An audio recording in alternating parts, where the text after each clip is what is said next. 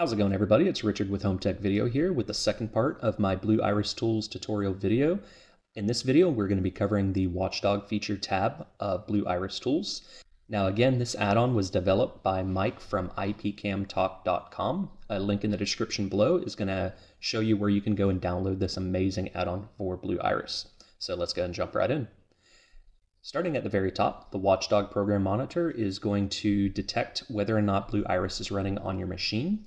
In the event that Blue Iris crashes out or it gets detected as frozen, or if it just freezes up but it's still running, Blue Iris Tools will attempt to restart that program. So let me just show you really quick how this works. If I click on the Enable button, it's going to go ahead and start the Watchdog feature. And if you notice here, it will detect that Blue Iris is currently running on this system. So on this computer, I do not have Blue Iris running as a service. This means that if this computer restarted due to a Windows update or it crashed, Blue Iris would not automatically restart in this current setup. The nice thing about Blue Iris Tools is that it will detect whether or not it's running. If it detects that Blue Iris is not running on this computer, it will attempt to restart or relaunch Blue Iris. So let's go ahead and do that right now. I'm going to leave this how it is. Cancel out. Are you sure you want to close? Yes. And then very quickly, you'll see on the status window that Blue Iris is running. Once it detects that it's not, it says Blue Iris is not running, and it's going to relaunch it. This is a pretty straightforward feature. It just detects whether or not Blue Iris is running on the computer. If it detects that it freezes or it closes out, it'll automatically launch it for you. Now the web server monitor pretty much does the same thing as the program monitor. However, it monitors the web server for Blue Iris. Now, if you're unfamiliar what the web server is, that is basically your UI3 layout. If you open up a browser and you want to see UI3, or if you want to view your cameras from a different remote location using Chrome or Internet Explorer, this is your web server. So Blue Iris Tools can also monitor the web server. In the event that it's not able to connect to the web server, it can trigger a Watchdog command and send over a push notification to you. So again, I'm going to go ahead and show you that this option works. I'm going to turn off the program monitor. Once again, I'm going to close out Blue Iris. And this time, instead of automatically restarting right away, it will attempt to reconnect to the web server a certain amount of preset times. Right now I have this set as a maxed attempt of 5. And right now I got 3 attempts remaining.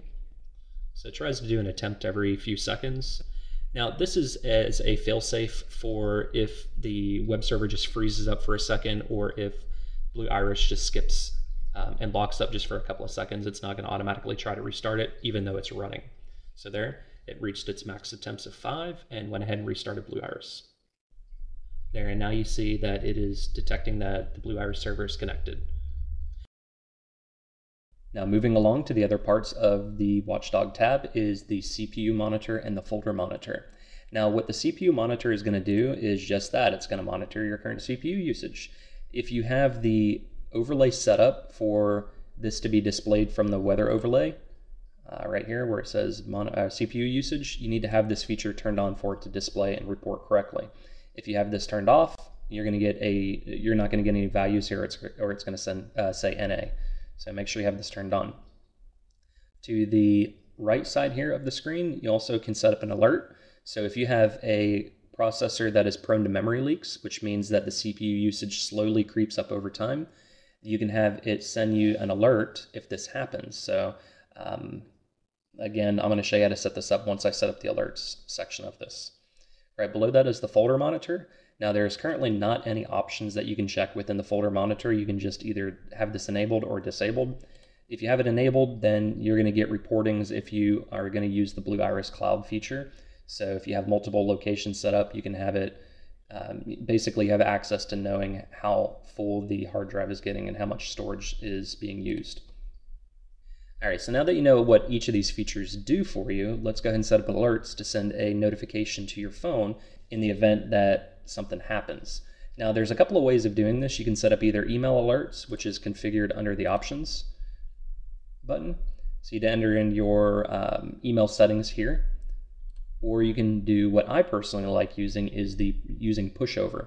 Now, you have to have a pushover account created in order for this feature to work. So let's go ahead and create an account, and I'm going to show you how this works and what it looks like when it comes through to your phone. So to create a pushover account, you'll just open up a browser. I'm going to use Chrome, and then we're going to go to www.pushover.net. And in the top right corner, login or sign up. I'm going to go ahead and create an account real quick. I do have an account created already, but I'm going to just walk you through the account creation process. So in my email address, I'm going to go and let's use this account.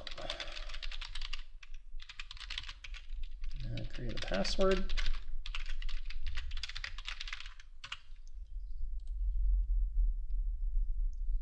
And it's as easy as that. Now my account has been created. Now, once you have your account created, you are going to need to go ahead and verify that email address. So it's going to send you a notification, kind of like a standard account creation process. So you go in there, and I'm going to verify my email address right now. I have it opened up on my phone, and I'm clicking the link Verify Now. And now it says, thank you, your account's been verified. So if I refresh this page, hopefully, there we go. Now the notification's gone.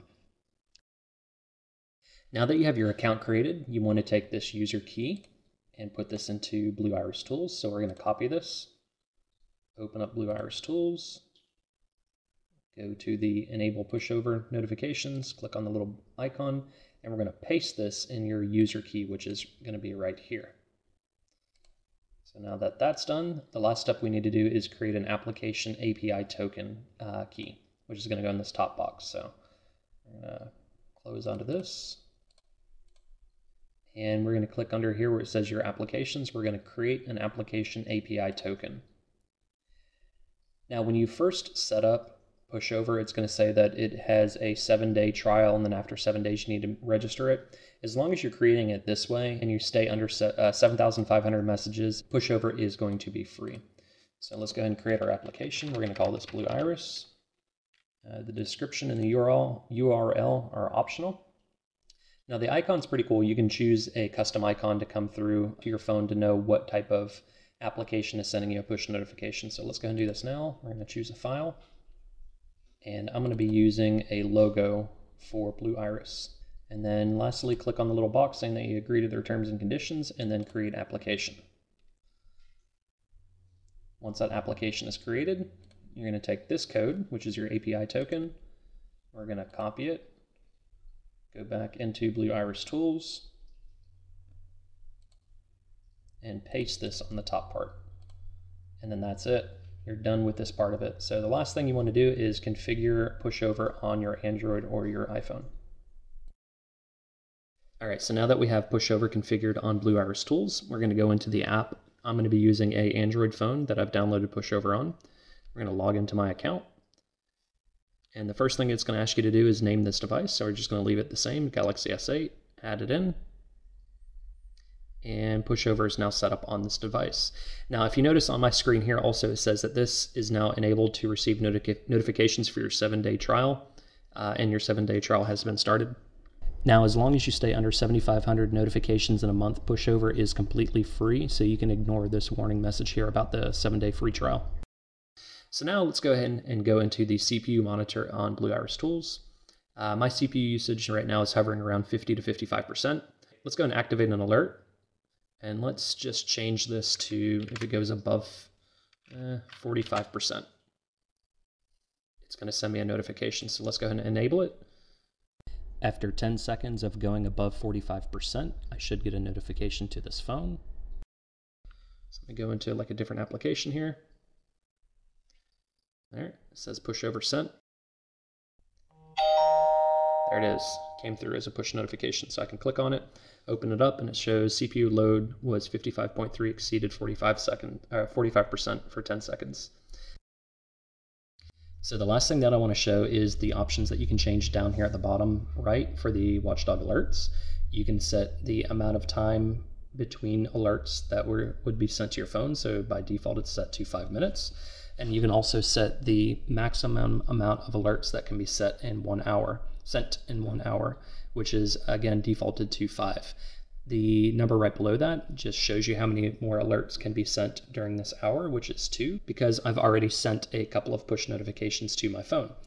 You also have 3 other options down here at the bottom. Launch URL is handy if you use home automation with your system. You can send a rep request to that home automation system. Play sound is going to play a audio clip through your computer running Blue Iris. And then close Blue Iris before opening is handy if your CPU is spiked at 100% and Blue Iris is lagging and won't shut down. So it basically force closes Blue Iris before starting or attempting to restart it. So that pretty much wraps it up with the Watchdog feature of Blue Iris Tools. If you guys have any questions, just let me know. I hope you guys enjoyed this video. Thank you all for watching.